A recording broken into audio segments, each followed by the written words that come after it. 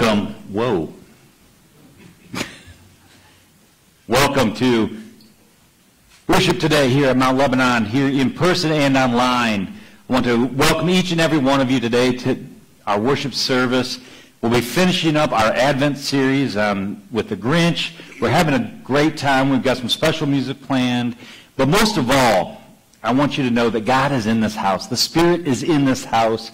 I feel it each and every time I walk into this building. Each and every time we are gathered as a congregation, the Spirit just comes alive in His house here this morning. Yes.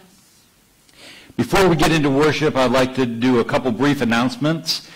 We will be having our Blue Christmas on Tuesday at 7 p.m., and that is a service of healing and a service of pain. So we've got it all put together now, and we're going to have some special music. We're going to have some time for prayer. We're going to have some moments in which to reflect on our lives together. And then on Christmas Eve at 8 p.m., we will be having our Christmas Eve service, and we've got quite a bit of special music planned for that night, and service of the table as well for that night. So looking forward to that as well. And this week, as we enter into this time in which we get closer and closer to celebrating the birth of our Lord and Savior Jesus Christ. What are you doing up here? Just here. Go ahead. As we get closer to celebrating our Lord and Savior Jesus Christ's birth, it just is amazing to me that we as a congregational family can come together in times of joy, in times of mourning, in times of need, and know that our congregational family will be with us and be in spirit with us, even if we can't physically be there each and every day. So I encourage you to make it out to as many of the events this week as you can. I will also be doing our weekly, our last Pastors on the Porch for the year as well. So that'll be on Wednesday night at 7 p.m. live from 149 Studios. So as I have dubbed it recently, with all the lights flashing and as I broadcast. So tune into that as well, and everything will be uploaded to YouTube the night after, or after the celebration, so you can tune in. If you aren't able to physically be there at that exact time, you can tune in whenever you wish. So that is there. I would ask if there's any other announcements that need to be made, but given the fact that you're up here, I'm guessing there is. Well, I'm going to ask David to join me up here, because he has one. Well, we've got a couple. I'm gonna let Russ make one to start with. If you want to. No, you do. Okay. So, as we approach the end of the year, we always like to show our appreciation to Pastor Joel for everything that he has done this past year. You know, this has been 2 very difficult years for everyone, and especially for churches. And he has done a remarkable job in keeping the mission and the life of our church alive and going well. There were several months that we functioned solely in a virtual format, watching everything on Facebook Live or YouTube. And then we were finally able to come back together as a church family, which has been wonderful.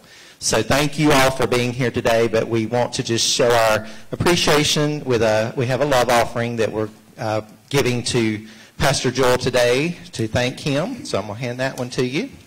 And then also, those of you that have participated in our mission tree the last 3 weeks for Ranneman Community Service, we have a contribution of $500 that we will be, I'm going to give this to Pastor Joel to get to Ranneman Community Service this week when they reopen on Tuesday.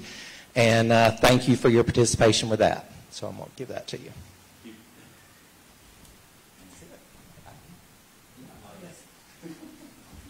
Let's give him a hand. Well, thank you. It is through God's work that I am able to do this service here each and every week and each and every day for you. So I love you all, and I appreciate you all, and thank you very much. And thank you for giving to the community the way that this congregation always gives to the community in each chance that is offered to you. So thank you very much. At this time, I'd like to have Miss Raven come forward for some special, she tells me, some holiday music in a little different form this morning. So.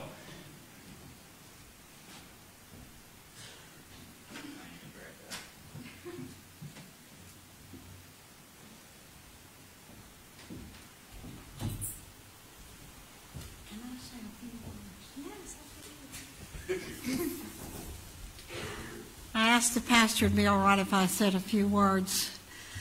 Raven Sizemore works for our two sons, Mark and Rod, at Sir Pizza. So I'm in and out all the time there at Sir Pizza. And she is so talented. She goes to Greensboro College, and she even made the cover of their special magazine in presentation of the music awards that she has received. And I kept saying to her, this has been a couple of years, I said, you need to come and play for us at Mount Lebanon. She says, I will. I said, okay. So this year, I asked her again. I said, Raven, I said, you've had plenty of time. I said, have you come up with something for Mount Lebanon at Christmas? And she said, yes, I have, Ann. So I am delighted that Raven is with us this morning.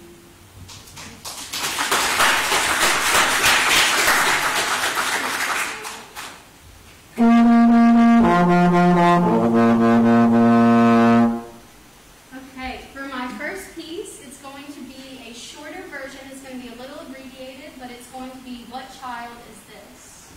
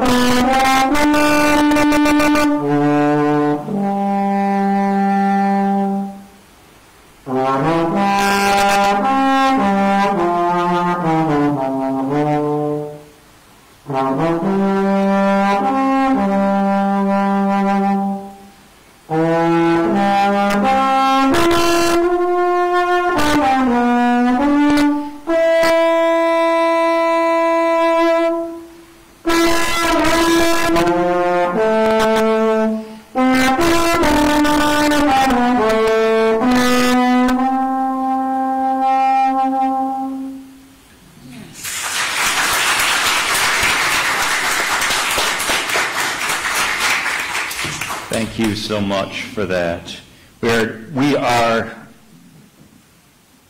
so blessed to be in the presence of so many individuals that have so much musical talent here in our congregational family, and we like to show that talent off whenever we can. So know that, and also, please let us know when you've got concerts and stuff, so we can come up to Greensboro and see you in your element versus our element. So thank you again. Thank you.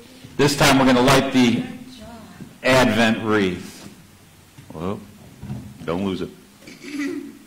Sometimes when we are trying something new, when we are facing difficult decisions, or when we want to celebrate something, or when we feel lost and alone and uncertain about our life, the universe, or anything in between, we need a blessing. We don't always think of it that way or word it like that. We may say we need some advice, or we need some support, or companions, or someone to come along beside and lift us up again so we can see more than the tops of our shoes. We seek a blessing. For many of us, we go home, or we ask mom, or we ask dad, or brothers or sisters, or close friends that we grew up with, for those are the people that we know best. We want them alongside. We want them to be in their presence. Somehow we know that being there, being home, will make all things better. Maybe it won't be fixed or solved or wished away, but at least we won't be alone. We seek a blessing, and Mary seeked a blessing, faced with an incomprehensible burden and gift, ran to a cousin Elizabeth's house, looking for someone who knew a little about what she was going through, looking for a place to hide until the reality of her condition could become something real. And she received a blessing. The prophet Micah spoke of a blessing coming to an unexpected place, an unassuming town, yet by God's grace would become the means through which God would bless the whole world, that of Bethlehem, the little town of blessing. We continue to seek that blessing today. And as we light these candles of hope,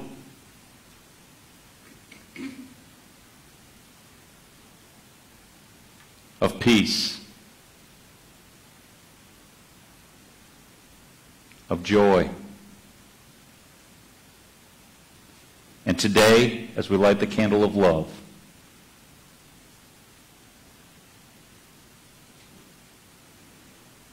we light these candles as a sign that we may seek a blessing in our own lives. Through Jesus Christ our Lord. Amen. Join me in prayer. Lord, we're gathered here today. We're gathered here in your midst, in your spirit, and we celebrate peace, hope, love, and joy. And we celebrate that of your Son, Jesus Christ, who is to come in just a few more days.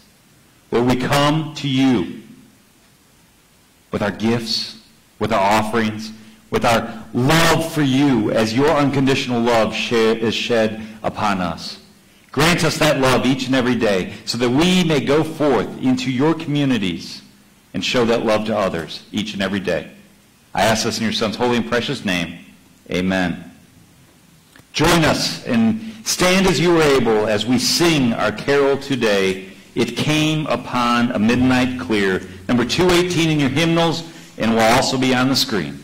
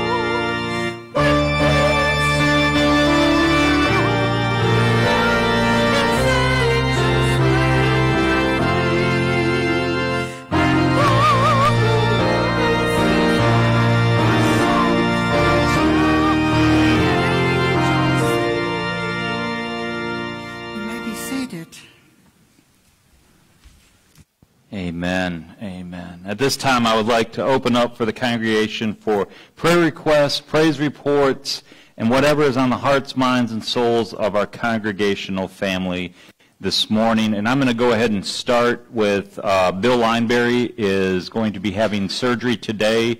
They are hoping to remove some blood clots that have developed in his lungs. So please be in prayer for that surgery as well as the recovery from that surgery. Jay? Yes, I just want to thank God that he's finally got Haley better. And I want to put my sister Linda Zimmerman on the prayer list. She found out that she has cancer.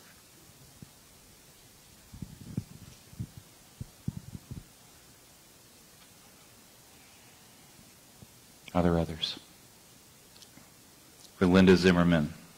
And Haley's back, feeling better.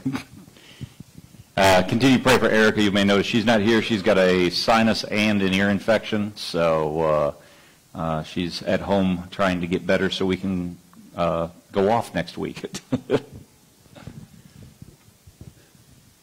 Praise to have Jan and Tim back with us today. Yes, praise to have Jim and Tam.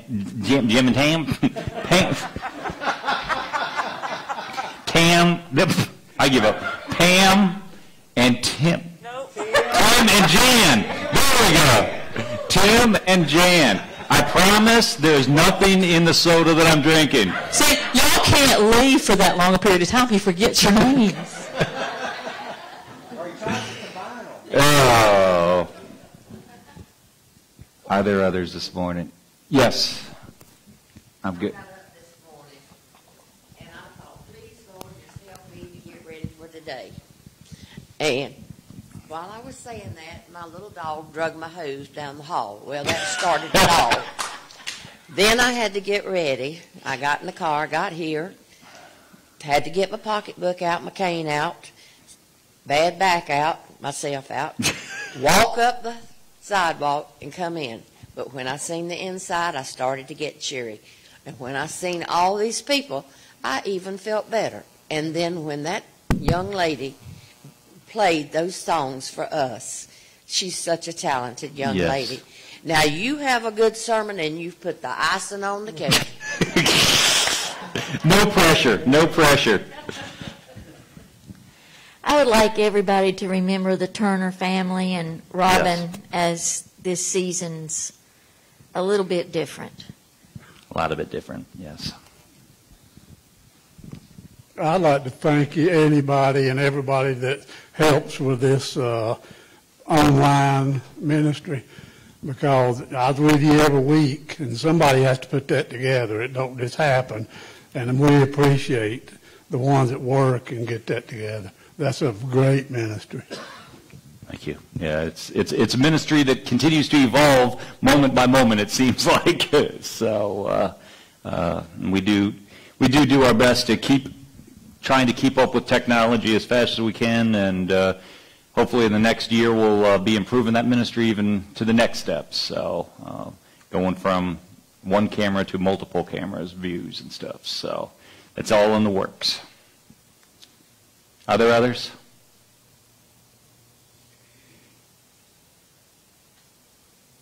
Let us go to the Lord. Lord, we gather. We gather each day. We gather each week. We gather whenever we are able to gather in your name, in your place, in your house, Lord. We gather so that we may bring the praises to you. We may gather to bring our heartache to you. We gather to bring our sorrow to you. We gather to ask you questions, Lord.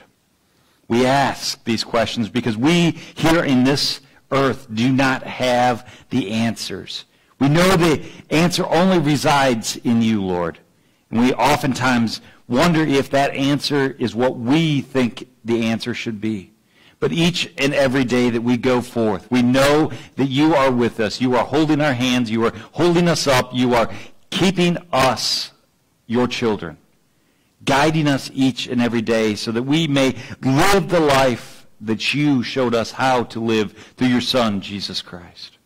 Lord, we ask you to be in the family, with the families of all those that are going through and recovering from medical procedures this week and in the recent past. We ask you to be with all those families that have anxiety from new diagnosis that may be in and through them and not having the answers and knowing what tomorrow will bring, Lord.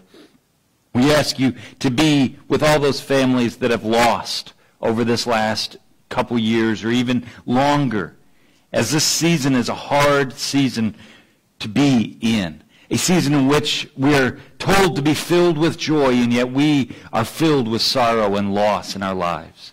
Guide us each and every day to feel your love, your compassion, your loving touch each and every moment of each and every day. Guide us, Lord. That is all we can ask for, is to be guided by you, by your Spirit, each and every moment of each and every day. And that guiding starts by saying the prayer that your Son taught us to pray, saying, Our Father.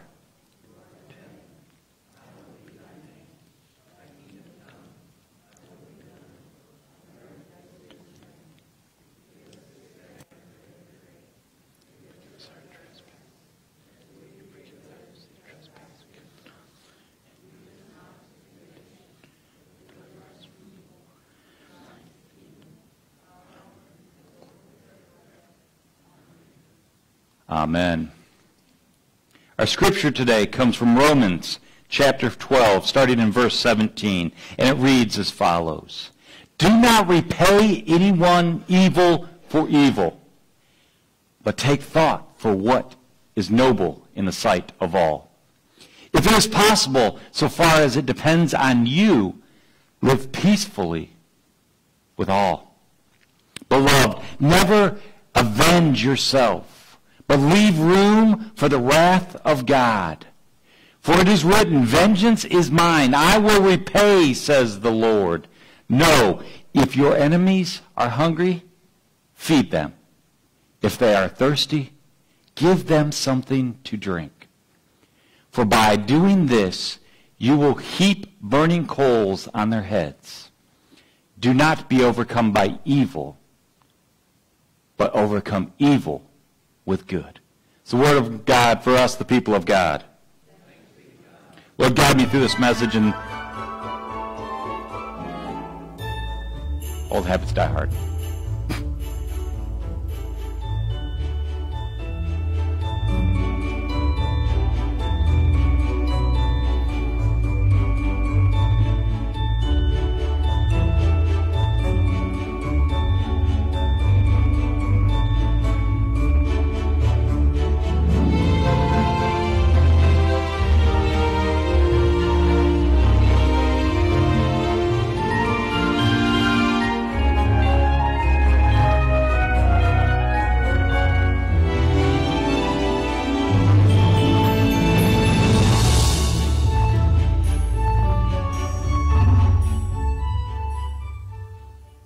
When joy is our song. Lord, guide me through this message. May it be pleasing to all that hear it. May it be pleasing to you, Lord. May these words be of you and not of me. May these words share your love to each and every one that hears it. I ask this in your Son's holy and precious name. Amen. The Grinch has succeeded. Or has he? He has stolen all the tangible Christmas away from the children and the adults in that little town of Whoville. All that physically represents Christmas is on that sleigh, preparing to be pushed off the edge into a fantastic crash of destruction. All the things that are seen as good and joyous. The Grinch is sitting there waiting to hear the weeping and the crying of all those that have awakened to find Christmas has been stolen right out from underneath them. But that is not what happens. In fact, it is the exact opposite of that. Instead of whooping and crying, there is a song of joy, a song of love, and a song of connection, and a song of hope that begins. For the town of Whoville, Christmas came anyway, even without the stuff. Now imagine living as I did in northern Indiana and traveling each and every Christmas day to my grandmother's house in southwest Michigan. The trip would take approximately 2 hours or so. And I tell you this because each and every year when we made this journey, it was long for us as kids, and it seemed like a boring ride because we didn't have tablets or cell phones to play on. But this day changed. This day wasn't the typical trip to Grandma's house.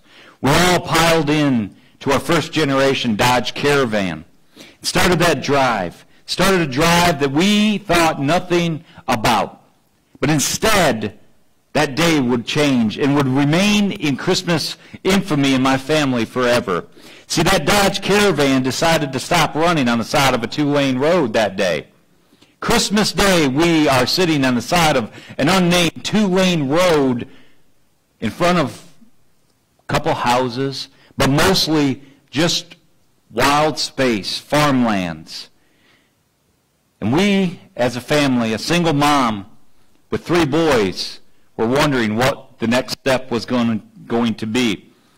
We, as the children started getting rowdy in the back seat, and my mom was frantically trying to figure out what to do because, as I said, this was the early 80s. We didn't have cell phones to call anybody. We had to look around and find a physical landline to go call somebody. Well, lucky for us, somebody was out going to a relative's house that day. And what happened was merely a Christmas miracle. They said, "Come with us." So here we are, strangers in the day, on Christmas Day. And what do? We show up at strangers' house and invade their Christmas dinner, invade their time together as family. 3 boys, restless from sitting in the car, and a single mom come and are welcomed by a stranger. I tell you this to tell you that Christmas isn't all about the stuff.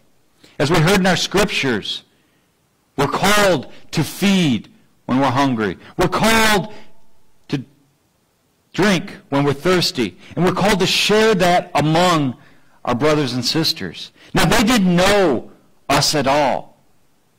They didn't know our past. They didn't know our future. They didn't know anything about us, and we didn't know anything about them. But they welcomed us in and gave us a seat at their table, respectively. I still remember sitting, looking out at through the plate glass window, waiting for that tow truck to come and waiting for my grandpa to come pick us up, because we were sitting here not knowing anybody but our own family. But that Christmas experience has stayed with me for over 30 years because it had that meaning. It's what Christmas was truly about. It was about the love and the connection between strangers and family. Because as we were sitting there waiting, other family continued to come. And we were just welcomed into that family. We were just loved as if we were supposed to be there. The Grinch was changed that morning too. The Grinch was changed that Christmas morning, that he bestowed and had that love bestowed upon him, a gift of love that I would say came from Christ, came from the Lord, even though he tried his hardest to destroy what Christmas was seen as all about. All the good, the joyfulness, all the pretty decorations, all the lights were in that sleigh teetering about. Now, we don't know if it was the power of the music. We don't know if it was the power of the connection. We don't know exactly what it was. But I would say it was the power of the Holy Spirit. It came upon the Grinch and changed his heart. Changed his heart so much that the Grinch realized and saw how much wrong he had done, saw what pain he had caused, and went and wanted to repent and reconcile that pain and agony with that town, with that what had become a family connection now. The Who's, as they gathered and the sleigh came in, they opened up and allowed the Grinch to come in through that hole. Now the town could have just held that tight and not allowed them to come in, took everything back and sent the Grinch on his way. But that's not what happened. That's not what the story tells us. Instead, the story tells us that even though the Grinch had done so much evil in that one night, he would not be let go. The love of that connectional town would be shown to the Grinch. The Grinch would be taken in and fed that roast beast that he had just stole the night before. There was a place at the table for the Grinch, even after all that had been done to the Whos. They offered a space at that table for the Grinch. The Grinch didn't look like him. The Grinch didn't act like the Whos. The Grinch wasn't anywhere near what the Whos looked, acted, or felt like. But the love that was displayed that morning showed how we as Christians are supposed to react to situations like this. The Grinch, we don't know if he was hungry or not, but he was fed. We don't know if he was thirsty or not, but he had drink. We don't know exactly what happened to the Grinch at that meal, but we do know one thing. We do know that verse 21 was lived out in this life, in this story. Do not be overcome by evil, but overcome evil with good. The Whos overcame the evil of the Grinch by doing so much good. They redistributed all of the belongings and invited him to that table. The Whos' relationship with the enemy that many of us would have a hard time and still have a hard time dealing with was a relationship that mirrors the relationship that God has with each and every one of us. How often in our lives have we been forgiven by God? How often in our lives have we been forgiven by others? How often in our lives have we had to forgive somebody else? I lost count long ago in the times that forgiveness was shown upon me.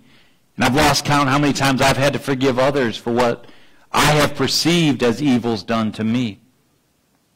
But in each and every one of those moments, it's showing that the relationship that we have with God mirrors the relationship that we have with others. We're a community of love, a community of joy, a community of peace, and a community of hope. In this season in which we as humans and as society have made things, about stuff, about checking off the list to make sure that each and every thing was done. Maybe we need to step back. Maybe we need to step back and look at how the Whos down in Whoville celebrated that season when all that stuff was gone. The birth of the Lord Jesus, whom we are given forgiveness from. We're given unconditional love from. We're given the hope of resurrection and new life from. And from which we are able to find joy in each and every day that we live. What relationships do we individually have that need to be reconciled these days? What relationships do we have where maybe that unconditional love has not been shared? Who is it in our lives that we may need to mend ties with? I can't answer that question individually for each of you. That is a conversation that must be had with the Lord and Savior through prayer, through meditation, through time. But what I can tell you is say that that relationship can be mended. There's nothing on this earth more powerful than the forgiveness of Jesus Christ. And the forgiveness that Jesus Christ offers us to be able to offer up to others. So take this time, this season, this week, as we celebrate what that really looks like, what our lives really look like, how our lives have been changed by the love that has been shown by Jesus Christ. And think of those people in our own lives. If the Who's can make room for the Grinch at their table, we can make room for anybody in our lives that we feel has wronged us, that we may feel is against us, that we may feel is our enemy. We can make room for them. They don't need to literally sit at our table, but they are connected. We are connected by the love of God, by the forgiveness that is shown through the love of God, and by the reconciling nature of our faith. And friends, each time that I offer forgiveness to somebody else for a perceived wrongdoing, they don't have to always accept it. But I can guarantee you one thing. Each time that I do that, I feel it in my heart, that connection has been made, that there's something different about that relationship. So let us go out into the midst of this weird, broken, messed up world that we live in. And may we, as God's children, show that love, show that joy, show that hope, and show that peace to each and every one that we come in contact with, so that we, as God's children, can have our hearts grow 3 sizes larger, just like the Grinch had his heart grow 3 sizes larger that Christmas morn. Amen?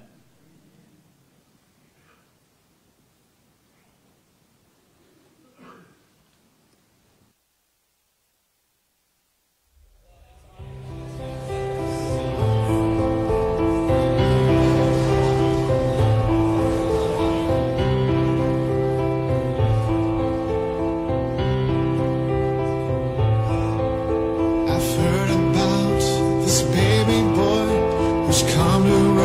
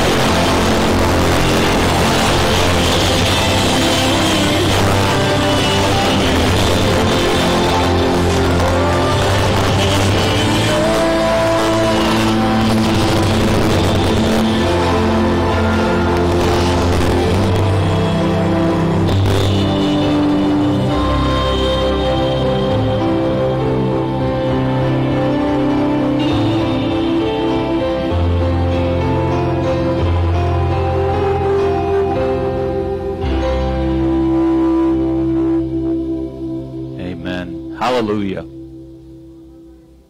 Our Lord and Savior will be born this Christmas day.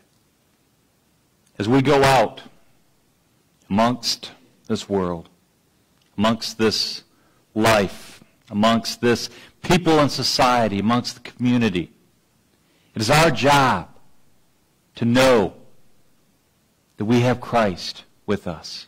It is our job to share that baby Jesus or that adult Christ with each and every person that we come in contact with. So as we go out today and every day forthcoming, share that love, that forgiveness, and that unconditional ability to reconcile no matter what has happened in our lives. So go forth and love each and every day. Amen?